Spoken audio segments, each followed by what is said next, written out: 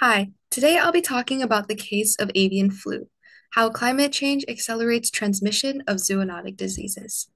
So first, a bit about me. My name is Michelle So, and I'm an incoming ecology and evolutionary biology major at Yale University. And I graduated this past spring from Arcadia High School in California. So in high school, I was involved in several different things. I was captain of my science Olympiad team and competed in several other academic teams. I was editor-in-chief of my school newspaper, and I did genetic research at Caltech and volunteered once a week at a hospital. So in the future, I'm really interested in pursuing a career in parasitology or epidemiology, since my two biggest passions are public health and environmental science. And so today, my presentation will first introduce the idea of our environment, health, and my interest in birds. And then next, I'll explain the developing avian flu pandemic and then touch on why climate change can accelerate the spread of diseases. Last, I will leave you all with some key takeaways from my presentation.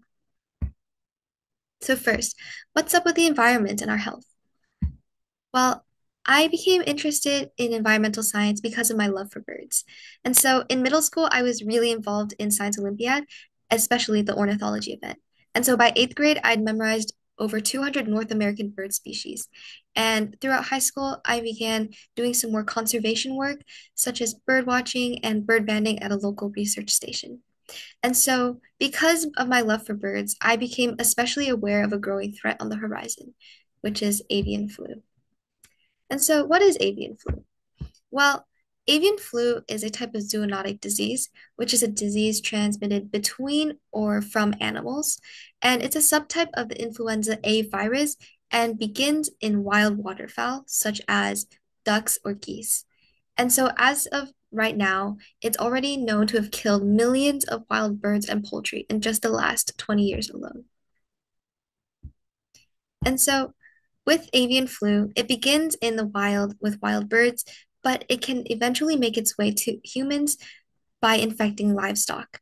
And so, a big concern that we have is this virus jumping between different species, because as we'll touch on later, this can cause serious problems in the long run.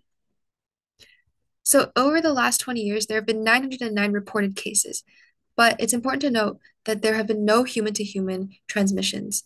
And so, because of this, the CDC still lists its human health risk assessment as low, but we are concerned about the spread of avian flu.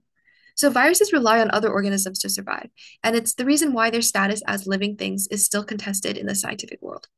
But when viruses jump from species to species, something known as antigenic shift occurs.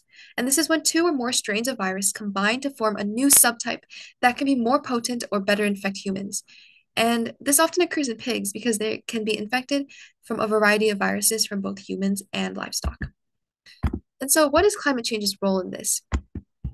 While recent data gathered from various trusted climate science research organizations showed that the Earth is around 1.36 degrees Celsius warmer in 2023 than it was in the late 19th century. And so, without a doubt, we know the Earth is warming. But this has major implications not just on the meteorological sciences, but in the fields of public health as well. And so, a study published by the Climate Change and Health Journal showed that climate change has major effects on influenza. And so this study found that warming climates were associated with increased rates of mutation and transmissibility, and that viral viability, or the amount of time that the virus can survive outside of the host, increased with increasing temperatures. And then with animal hosts, we know that climate change shifts the natural range of organisms. As places get too warm, animals tend to move northwards towards colder climates, while as the climate or the weather patterns may cool down, animals might move south in response to that change.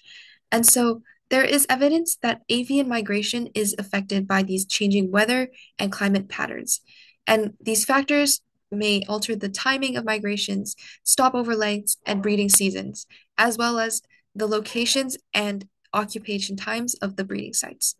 And so all of this actually leads to increased transmission of influenza between domestic birds and wild migratory birds. And once domestic birds are infected, that's where the diseases or viruses are able to spread from animals to humans. with the humans, as the climate warms, natural disasters such as hurricanes and extreme weather patterns like droughts become more and more common. And so cleanliness and hygiene becomes a major concern, as does food security. And as agricultural industries are affected, people move in greater numbers towards cities. And as population density increases, there's also an increase in disease transmission. So, one factor that the study did not mention was the prevalence of insect vectors. So, vectors are living things that transmit pathogens, and some examples may include ticks, fleas, mosquitoes, and blowflies. And what's really concerning is that a recent study in Japan found that blowflies may be a vector for H5N1, since they might interact with infected fecal material or infected organisms and spread the virus to other animals. So this is especially concerning because warmer temperatures allow arthropods and other insect vectors to breathe longer, occupy larger ranges, which all leads to increased disease transmission. So what's the big picture? Well, avian flu is just one example of how climate change drives diseases towards humans. Changes in wild animals' migrations leads them closer to urban areas where they're able to spread their diseases to us.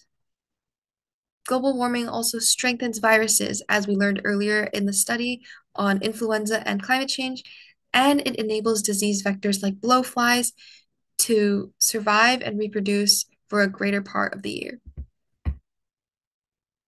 And so the biggest takeaway is the idea that our environment affects our health. I mean, we've already noticed many of these issues arise in recent decades, with carcinogenic pollutants, smog, respiratory illnesses, and natural disasters threatening millions. And I think identifying these patterns and addressing them at their source is an essential part of public health. And so my goal is just to get everyone to care about our planet and engage in environmental stewardship whenever they can.